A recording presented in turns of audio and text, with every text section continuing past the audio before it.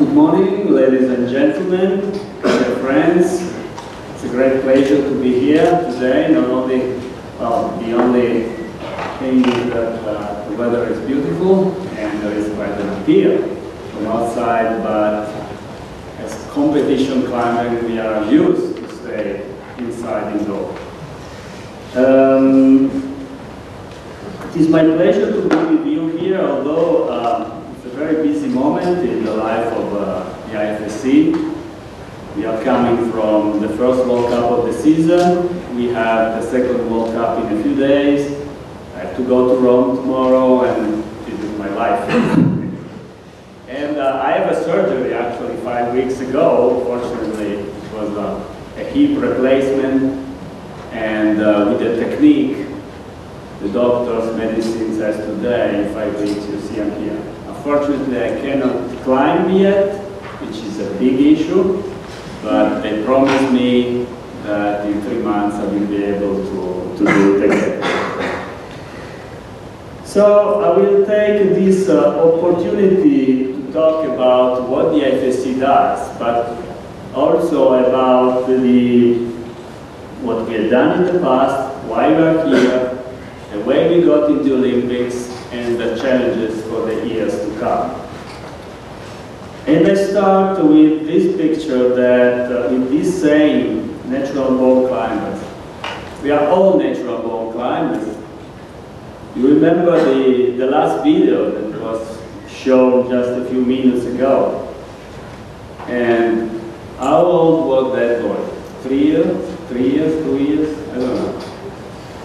The question is, how many sports in the world can be practiced by a 3-year-old boy? Probably they can run a little bit, they can jump a little bit, can they throw things? Yes, they can throw things for sure. They cannot go surfing, they cannot go skateboarding, they cannot play football. So actually what they're able to do is to use the basic motor skills of human beings. And this is key to understand why climbing has been so successful over the years, in the last years, especially from the moment when you were able to propose to the young generation, and not only the possibility to climb everywhere. Climbing is an instinct, is natural, spontaneous, primordial. We are able to climb even before being able to walk. If you have children, you know what this means. You have to keep your eyes open all the time because they climb everywhere. But where the story started? Well, in our mind, or in the common people's mind, the story started from outside, in the outdoor. Here we have an example. We have the Mont Blanc, we have many peaks, many rock faces. But already in prehistoric ages and later, the human beings needed to climb. They needed to climb to escape those risks they could face on the ground. The wild animals, floods, fires, etc., etc. But in the last 2 centuries, humans rediscovered climbing to climb the mountains, and in particular the steep rock faces. And it was time for adventures. But then, in the early 80s, late 70s, early 80s, a new concept started prevailing. Less risk, more athletic performance. And this was the birth of the sport of climbing as it is conceived today. And this concept resulted in the first climbing competition. You, Pierre, you were talking about 89, I'm talking about 85, so 4 years before. When, well, actually we were a group of climbers in the city of Torino where I live, which is really close to here, just the other side of the mountains or the Alps. We were approached by a sport journalist who proposed us to organize competitions. I must tell you the truth. in those years, climbers like me, those who were around 20 years old, we were asocial, marginal. We didn't like rules, you know. We were sleeping in the woods so it was quite difficult to consider the proposal. But then I was starting my career, my real life, my job as a sport journalist. And I had the feeling, with my friend, we had the feelings that this sport had a future. So we decided, okay, let's try to manage the sport ourselves. Let's not do what we see in other sports, where the bureaucrats are managing the sport. We are climbers. We want to manage our sport. And this is when the sport started. But in the beginning we were on rock. And well, we had some time to alterate the rocks in order to create a field of play, guarantee fairness, and the possibility to climb hard routes. So I think that the Sika, the resin producer, were happy because actually we used a lot of it. And, but it was not really nice. Although the cracks, the rock that we used were usually not climbable, because it was loose rock. With the Sika, anything can become climbable. And also, but it was a matter of concern, the impact on the environment. In the third edition of Sport Roccia, we had, in Bardonetti in '85, we had 6,000–7,000 spectators. In the second edition, '86, we had 10,000. And we calculate, actually the road was closed, so people were taken there by bus, so we know exactly how many people were there. And you can imagine 10 people in the nature all together, well, you can imagine the result. It's trash and things, and also we destroy. So someone started thinking of building to create climbing opportunities indoors with what we called at that time artificial holes. And already in '86, in fact, in France, in Vaux-en-Velin, which is a suburb of Lyon, we had a competition. Simply it was the wall of the theater of the school, and they fixed some holes, very, basic holes, and we ran the competition. They even made a little ceiling roof at the top. It was really something handmade. But then the year after, in IRCRA, with the Rockmaster, they built the first artificial structure for competition. And this was a complete revolution, because the development of the artificial structures, then you will see that we are not calling this artificial anymore for some good reasons, never stopped. And now we have climbing walls everywhere in the world, and plenty of them. But we will come back on this later on. So we started this new sport, and thanks to this, the climbing walls that were built in the cities, not necessarily in the mountains, we started a sport for all and everyone. I want to underline this because it's really important to have the perception of the reality. The reality is that, especially in the climbing gyms, we all climb together. Young people, youngsters, elder people, boys and girls, elder people, men and women, and people with a disability. We all climb in the same place. And we inspire a healthy lifestyle. Healthy because if you are not fit, or, well, almost, you cannot climb. So the challenge is to move your body a little bit and go climbing. The other key of the development of climbing is that with these structures, you can climb anywhere and anytime. Not only competitions, here we have some pictures of what we did in 5-6 years ago. We built up a climbing wall in St. Peter's Square in Rome, and we ran a friendly speed event. So we created a new generation of climbing, and all this process saw a great success in 2012. 2012, when we had the World Championship in Paris-Bercy, it was the first World Championship in Paris-Bercy. It was sold out for the final, 8,000 spectators, and important to remember, we had an official visit of the IOC observers. This was the first time IOC attended one of our events, and actually we made a good impression. And of course I must say that the tradition in Chamonix was already prospered.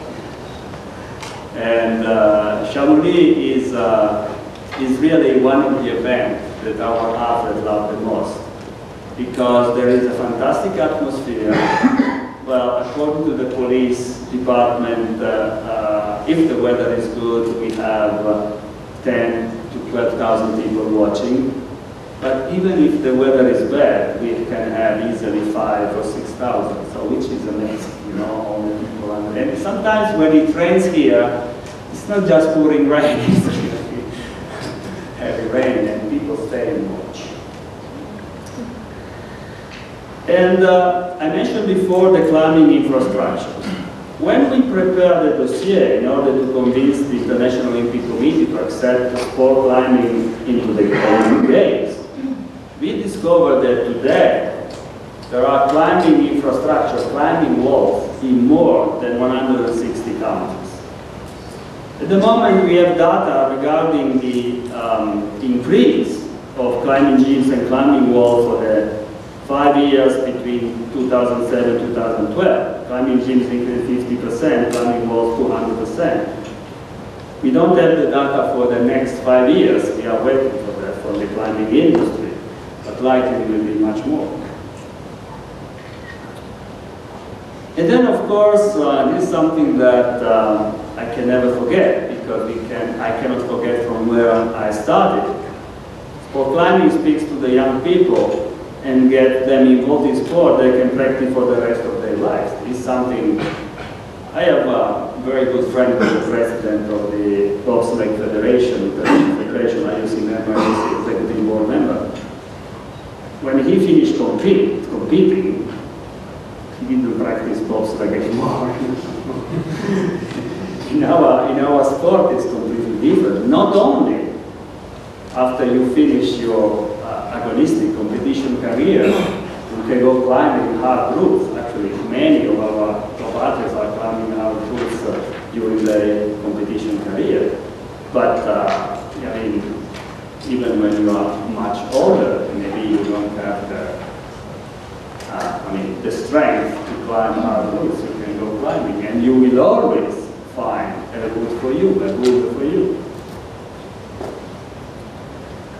So, sport climbing is also cheap. It's a low-cost investment for young generations, while remaining open to other generations. And this is the unicity of climbing. If you compare with many other sports, you know, you need climbing shoes, you need chalk, and then you go climbing.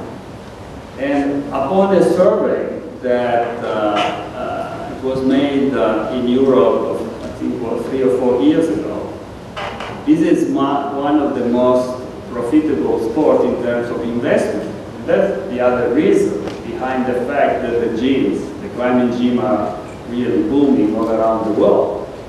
And there are 2 sports that are considered the most profitable in terms of investment in infrastructure.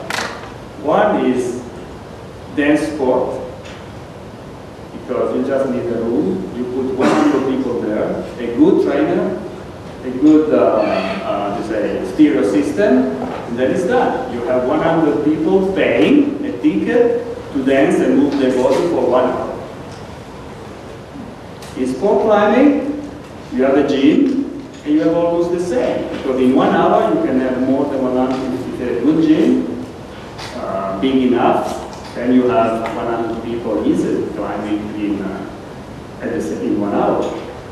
And then, if it is a bouldering gym, if you are alone and you want to meet friends, you go there, you find friends, you climb with them.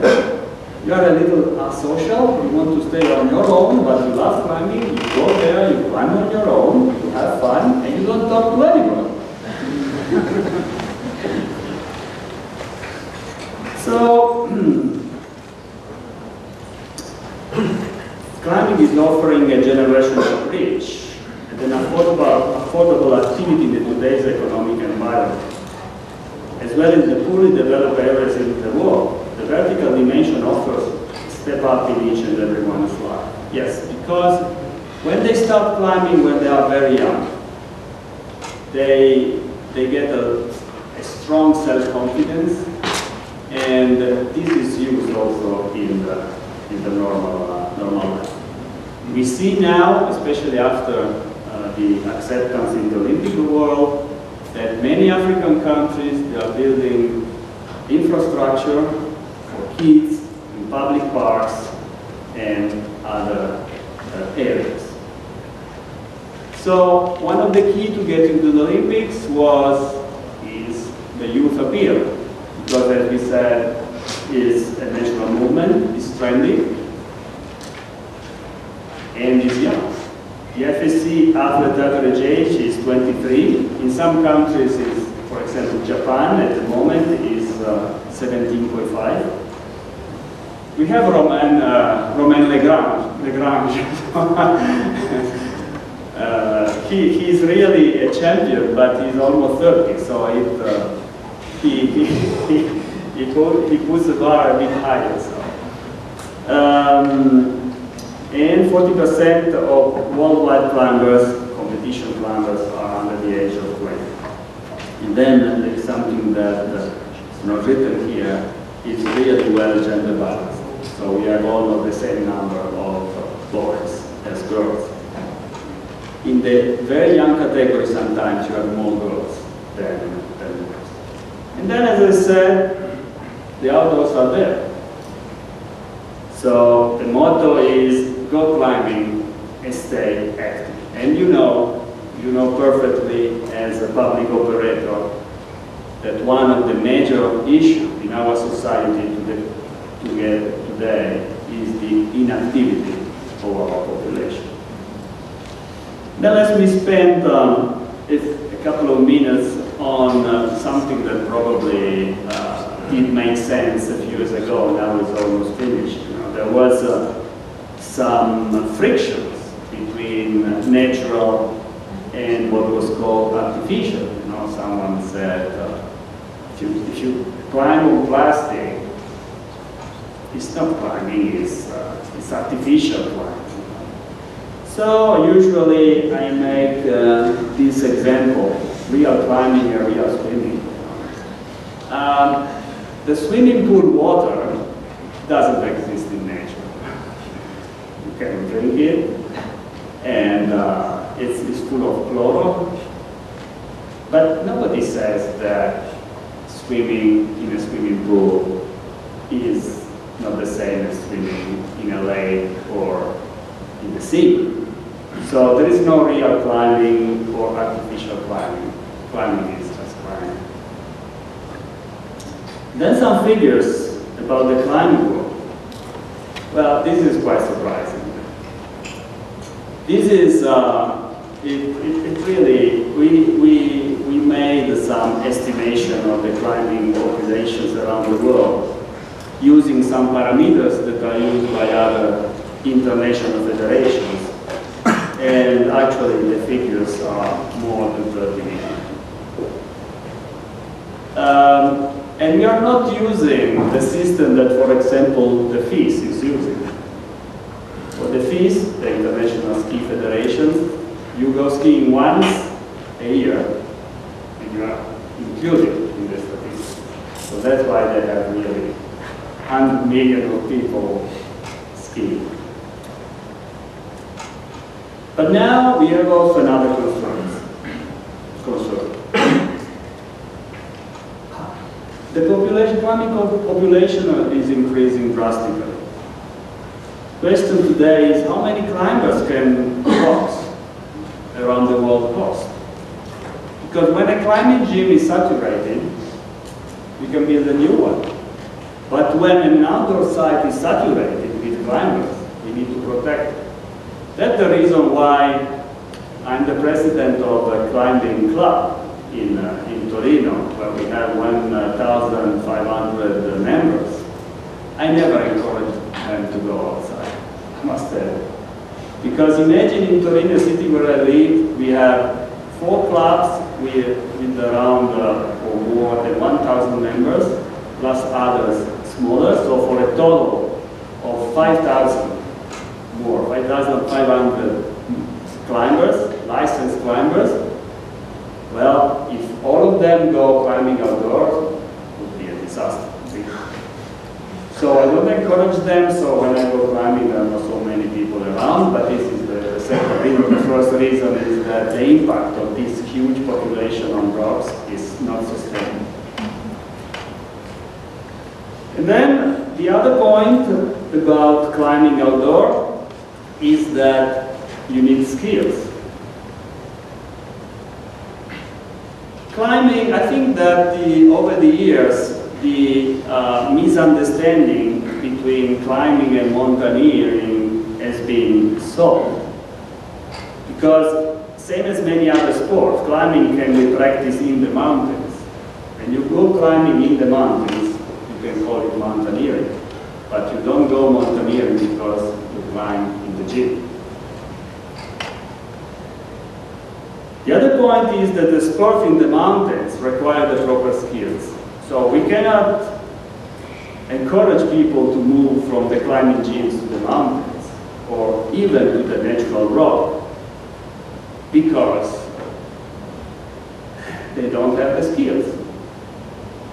And this is the big challenge that in the future the Mountaineering Association will have if they want to make a bridge between sport climbing, what we call sport climbing, and other types of climbing.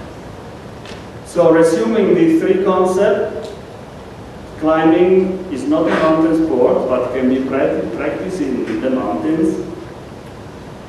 Climbing in the mountains or in the outdoor might create environmental concerns and requires proper skill and preparation training. Then we go to history. Yes, we started in 1985 with Sport Roche. This was the name that was given to the first event that we managed. And then Vola-Melon, as I mentioned, in '86. But that same year, we had a combined event, IRCRA and Barcelona. And then, from '87, IRCRA started the Rockmaster, and from the year after, this was done on a plastic wall. In those years, the sport of climbing was managed inside the UAA, the Mountaineering International Federation. We started in 1989, the World Cup. At that moment, it was split and speed. In 1991, we had the first World Championship which was held every 2 years afterwards. In 1992, the Youth World Championships. The first World Championship was in Frankfurt, in Germany. The first Youth World Championship was in Basel, in Switzerland. And after 1992, we are running the Youth World Championship every year, which is a huge event with 1,000 climbers at the moment, because we have 3 categories of athletes.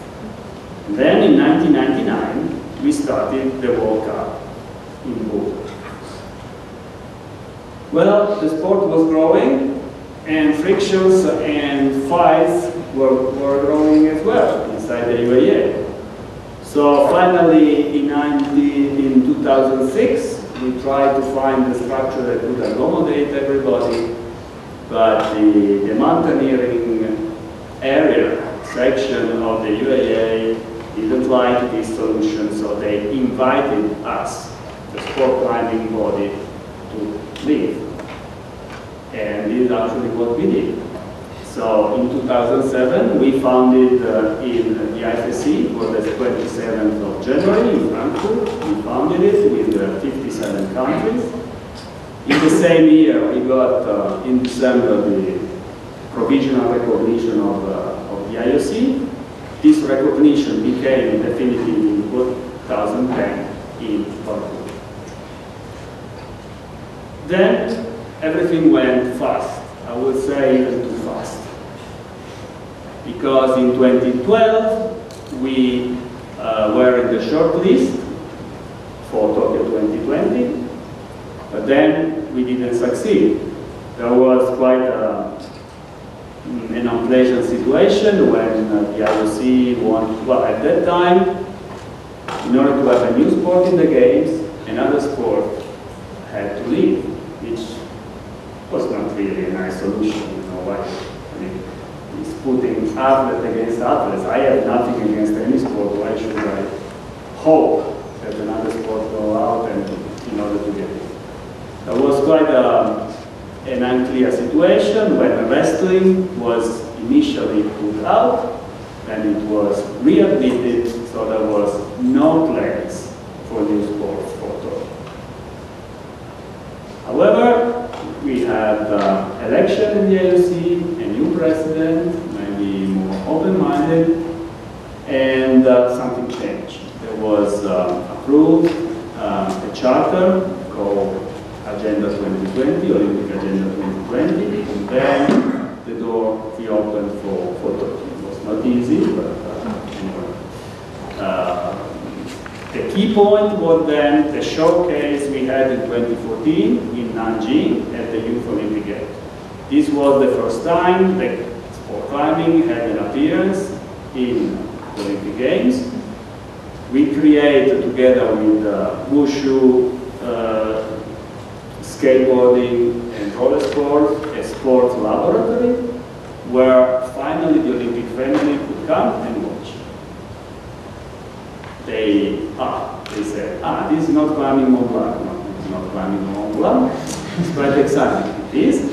So this was really the turning point. So that the next year, we started a new process for the additional sport in Tokyo.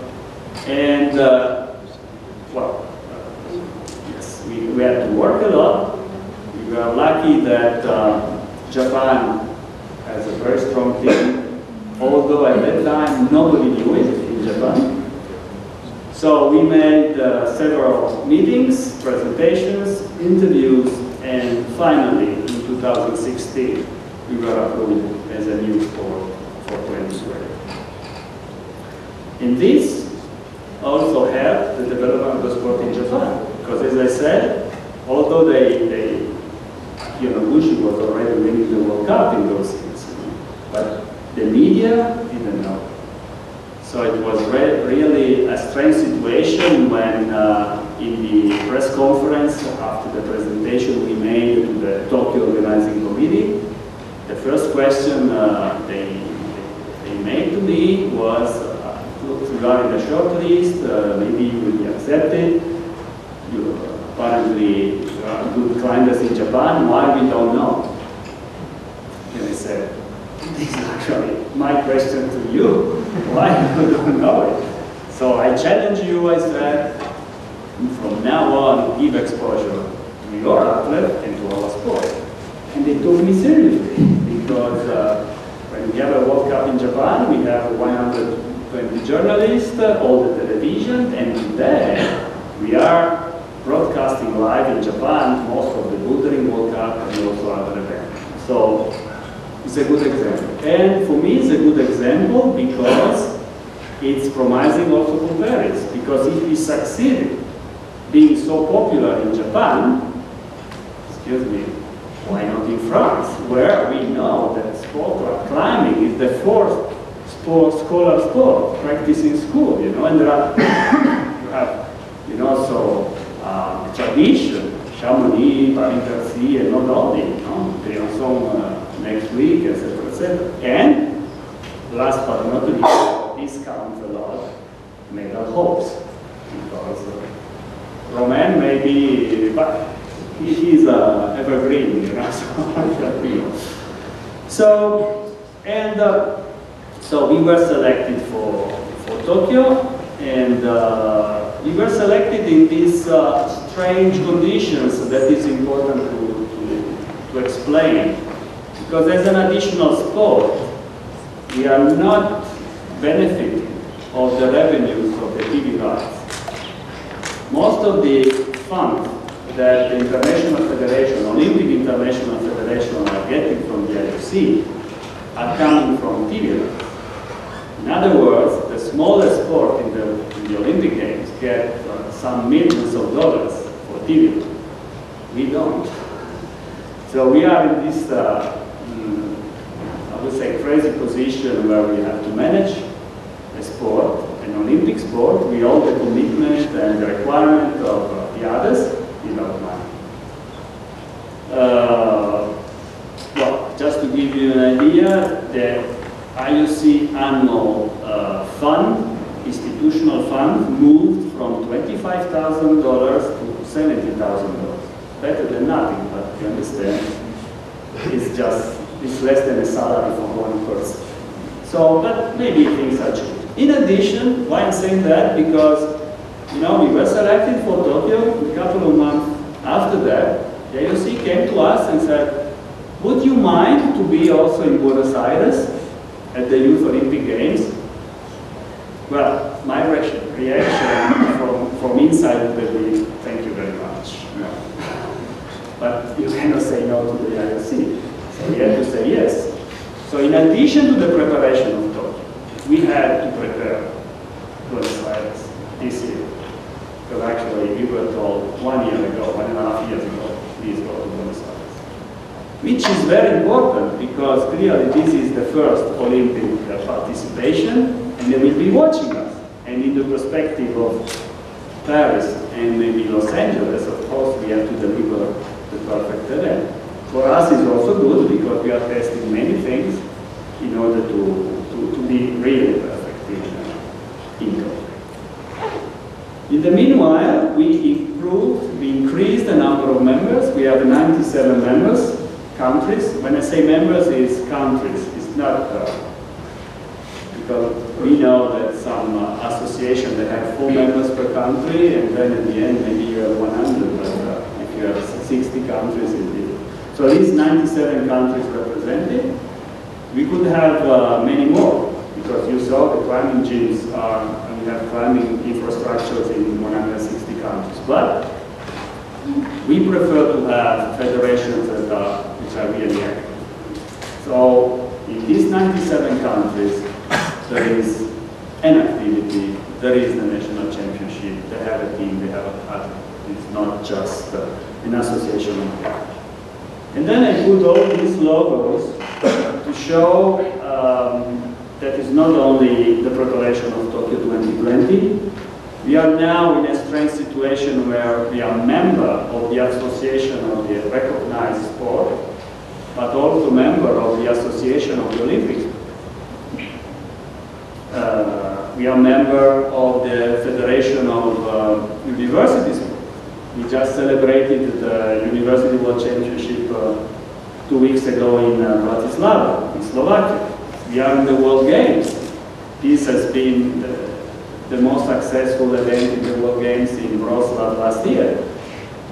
Everything helps, but everything demands. It's additional.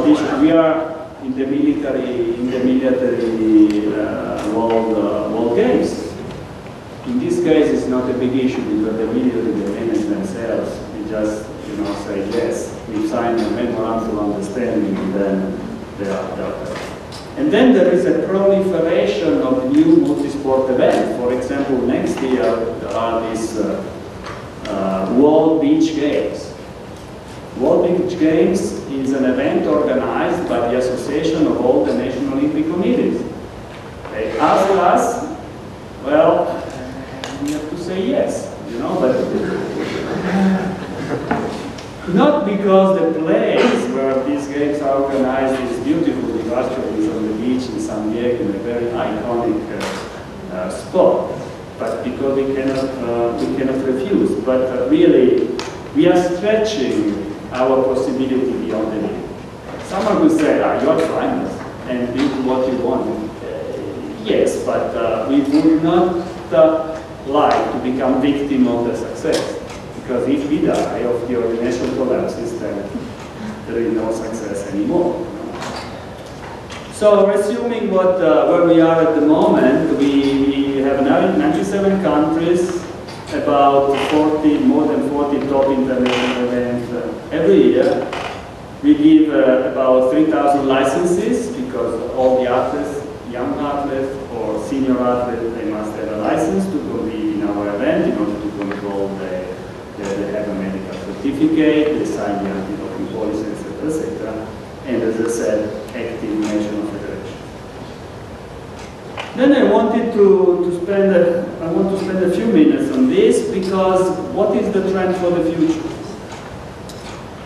This is a climbing park that has been built in the center of Chicago.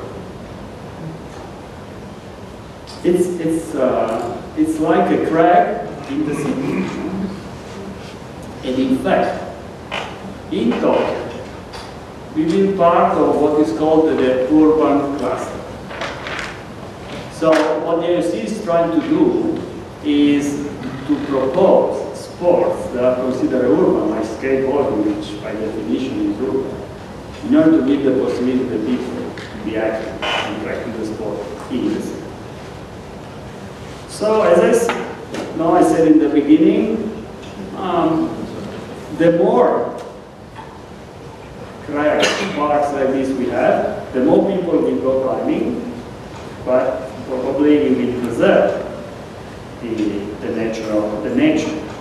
So you see, it's quite impressive. They're just in the middle of the skyscraper. And you know, you can put this is a wall. This is the drawings of the wall that they used the World Games a few years ago in Colombia. You can put the wall anywhere. So, from these pictures of 1985 in 1986, you see Stefan Glovac in the middle with his Mickey Mouse pen, winning about 1985. Down below, Patrick Etlanger, Jackie Godot, and the car that was used in 86. You see, it was quite interesting. We are not using paper anymore. Yes, so from there to Chamonix, this is a picture from the drone. Then now we don't have drones anymore, because it's quite difficult to fly with drones over people. So actually, we are not allowed to fly in drones anymore. But this is I think Chamonix to Wheels. This is Adam Ondra performing in Innsbruck. This is the market square in Innsbruck, 5,000 people. And then there are pictures of bouldering. And then last but not least, speed. Speed is interesting because we have an expression in Italy. We say, "I know my chickens." It means I know what is to come because you know your people. It's not offensive. It's not offensive for humans. Years ago, I asked the question to our national federations. You want to keep speed or not? Because rumors always circulate. You know, speed is not real climbing, etc. Understand? You don't want speed, you raise speed. Unanimously, they said we want speed. Okay, so we support speed.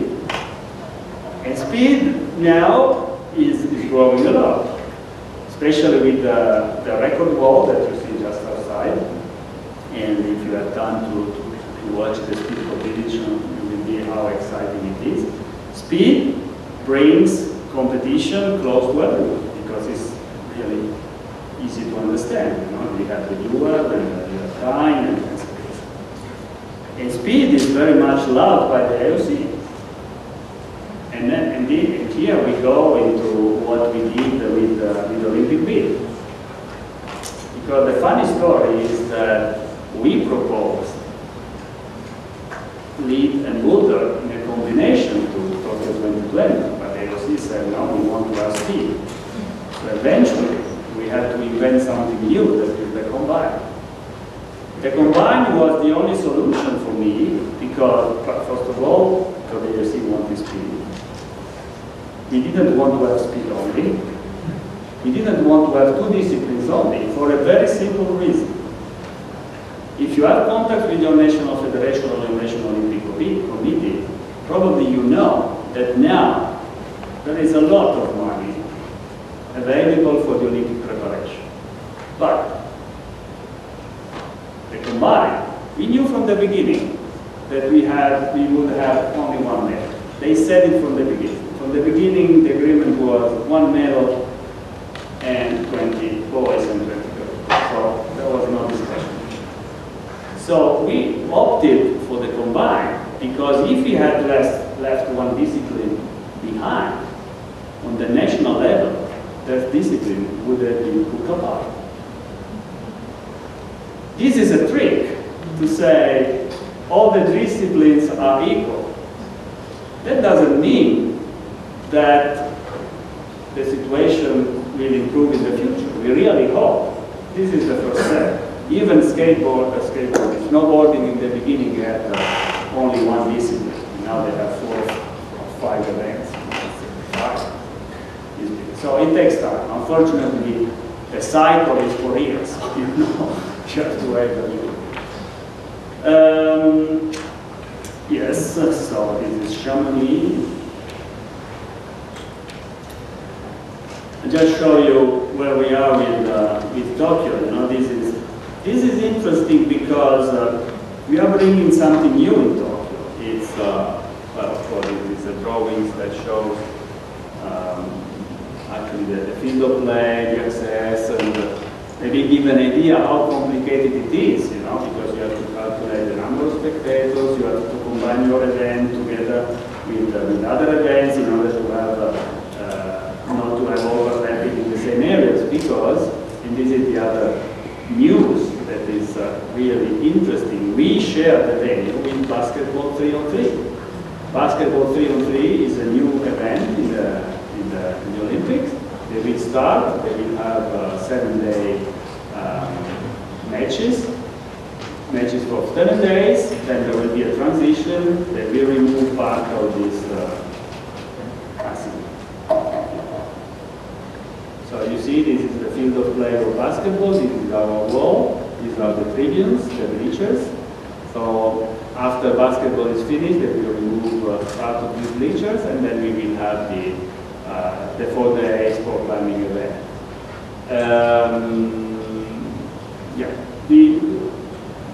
It's like in Chamonix, it's outdoor, and the big difference is the temperature.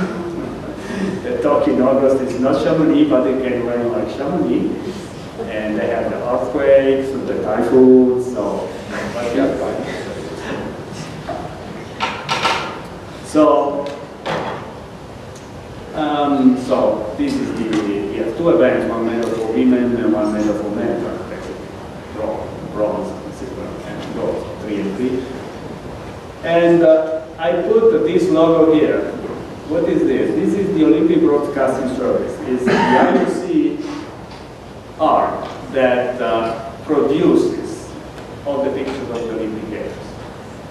So they rule everything. Okay, this is. But for us, it's interesting because I mean they are open-minded, and we try to be open-minded as well. So when you talk with them, sometimes they show you possibilities that you never thought about. I mean, and then together, I think we are working very well. So as I said, The gold medal will be awarded on aggregate scoring, speed, bulk, and lift. So the 20 competitors will compete in this sequence. The best 6 will qualify for the finals. And we will multiply each score, each ranking.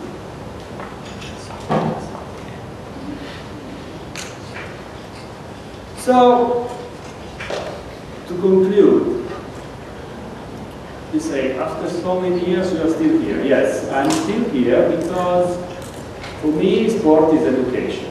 I think that with sport you can bring some values, some social values to the sport, to the world. Education through sport helps to make the world a better place to live in. I think that today climbing has a great chance. If you are a climber, you know the strength of climbing. You can overcome any difficulty. You fix the target, you train, and you make it. I think that climbing can make the world a better place to live in also. So this is a community. The climbing community is not only competition, of course, but we have a unique opportunity, a unique stage, the Olympic Games.